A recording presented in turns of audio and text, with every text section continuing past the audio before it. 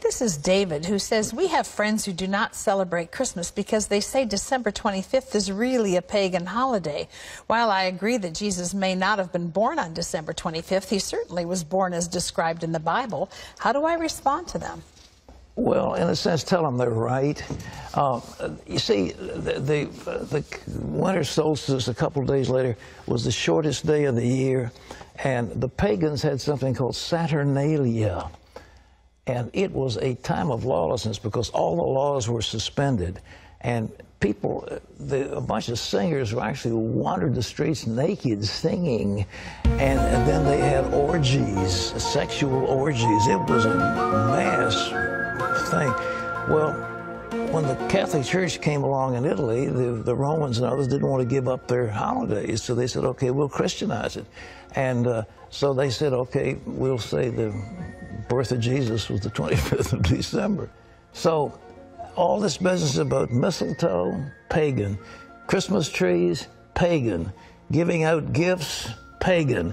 Every bit of it is pagan. Every single bit of it is pagan. We've Christianized it all. And so that's good. And so we have time, we celebrate for Jesus. Everybody gets all misty-eyed. But the truth is, they're all pagan. But the birth of Jesus. But the intent of the heart is what it's about. Exactly. Bruh. We have Christianized all these things. We give gifts in the name of Jesus. We celebrate his birthday. And it's a nice thing. Boy, if you don't get... Moses lifted Israel up.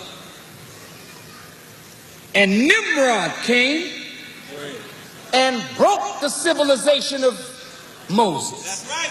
Nimrod is who you're really celebrating on the 25th day of December. You're not celebrating the birth of Jesus Christ. And if you are, you're making a mockery of it. You drink more alcohol on his birthday than any other day in the year. And you've turned the so-called birthday of Jesus Christ into a commercial feast of foolishness.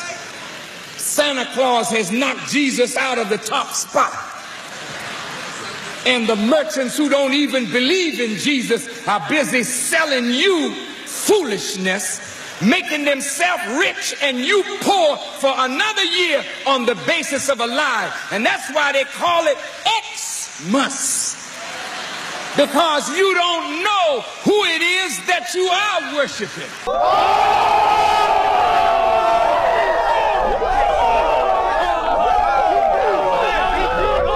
Where did you get this Christmas tree from?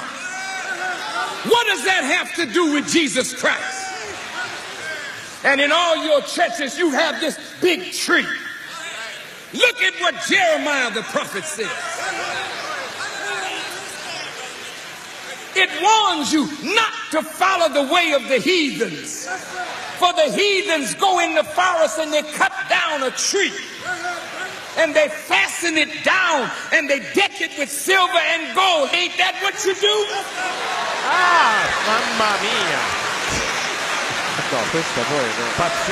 And when you try to tell the Christian that this is a heathen practice, they say, well, I don't care. My father did it. My mother did it. I'm going to still do it.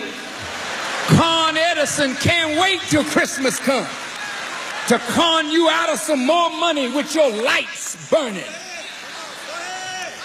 Who made up this lie and forced it on the church?